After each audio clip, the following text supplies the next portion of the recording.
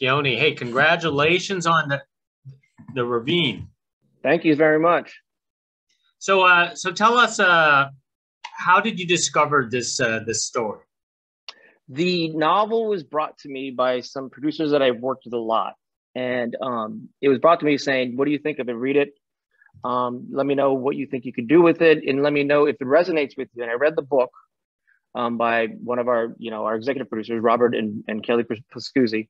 And I just, I resonated with it. And I said, I think we can do something really fun with this. But at the same time, I think I see the message. And so we spent some time adapting it, spent some time trying to figure out how to make it a little more universal, because the novel itself is really a study on healing for them, even though there's a thriller aspect to it because it's about a murder.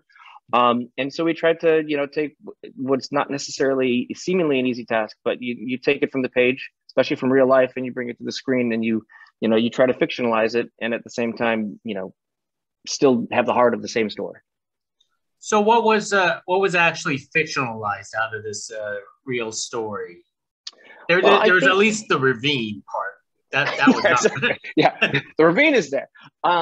But no, the location, the families, everything about it was based on a real, the real drama.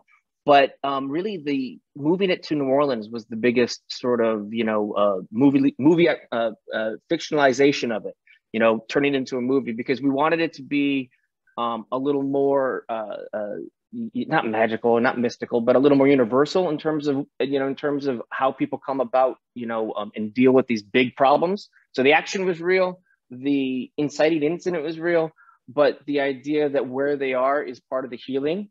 And really, the Joanna character was really sort of what was built into it. Now, from the book, that because I'm not sure, but you kept it into the movie. Is the religious overtones, was that all from the book too? Yeah, the book. See, and I'll take a step back. The book itself was really a healing process for Robert and Kelly Pascuzzi. They wrote it because, Mitch and Carolyn are kind of their avatars. And they wrote it as a healing process, but they really relied a lot on their personal faith. And I wanted to make sure, and Eric Dane in particular wanted to make sure, that what we were doing is saying, okay, that's great, but how do we make it something that, it's not specific, but it's more universal? And so the spirituality is there, but what we tried to do is make it more focused on, how whatever you believe in is what pulls you out.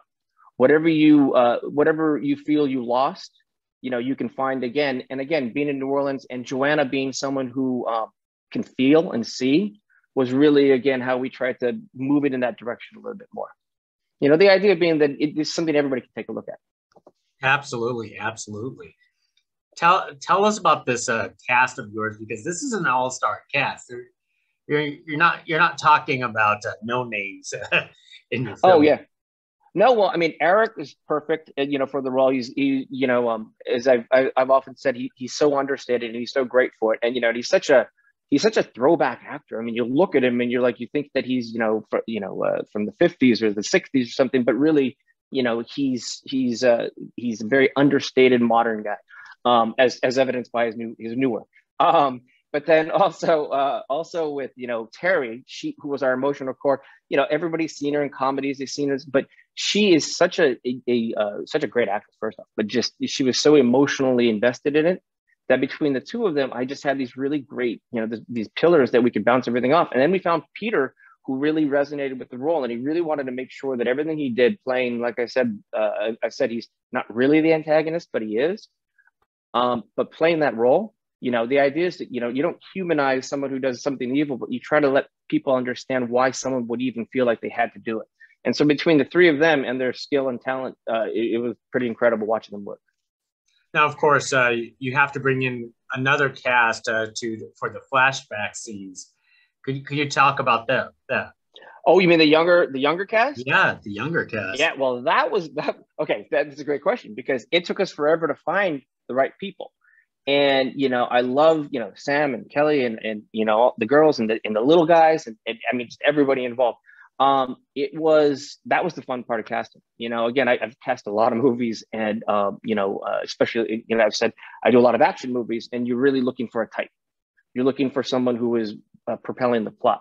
With the kids, you're looking for someone who not only has the emotional maturity, but also looks like the people that they're portraying, you know? And so it was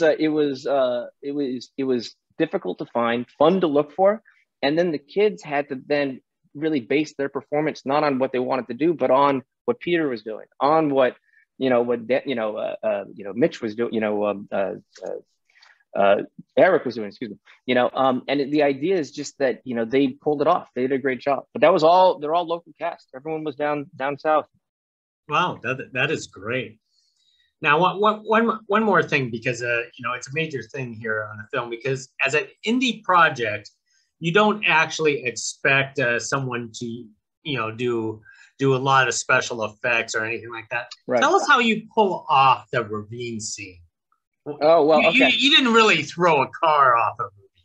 Oh, yeah, we did. In fact, we planned to throw two. And here, again, with my action background and working with a lot, and I've worked in New Orleans before, so I've worked with a lot of my career I worked with 10, 15 years before.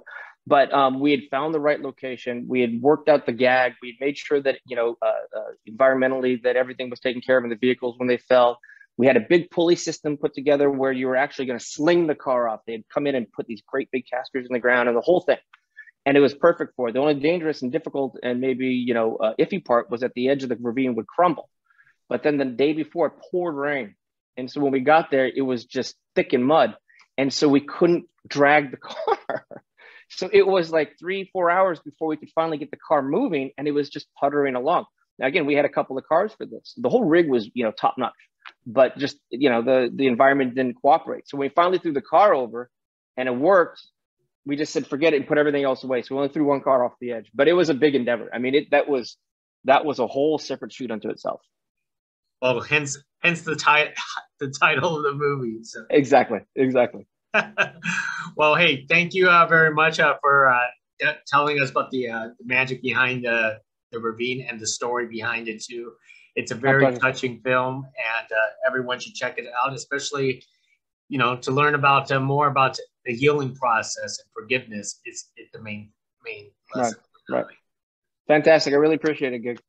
Hey, thank you very much, Keoni. Thank you. Appreciate it.